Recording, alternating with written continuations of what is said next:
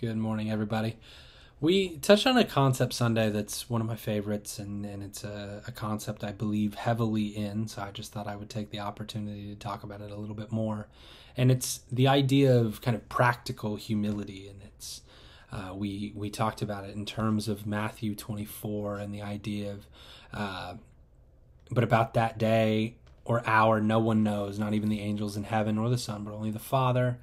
And we kind of extrapolated on that concept that none of us know, not only end times thing, but none of us really know a lot of things. And it's one of my favorite ideas, the idea that the more you know you don't know anything. And that the older we get, the wiser we get, the more mature we get, that theoretically that wouldn't come with an increased pride of, oh, I know more facts, I have more knowledge, but actually it would come with a humility of knowing just the vastness of what it is that you don't know. And there are so many things that same concept that we touched on applies, where there are people smarter than we are, smarter than that spend their entire lives studying almost any topic, that come down on either side of the fence. So for us to approach those issues with pride and certainty and say, oh, well, this is the right answer, and anyone who thinks otherwise is stupid, it just is not how these things go.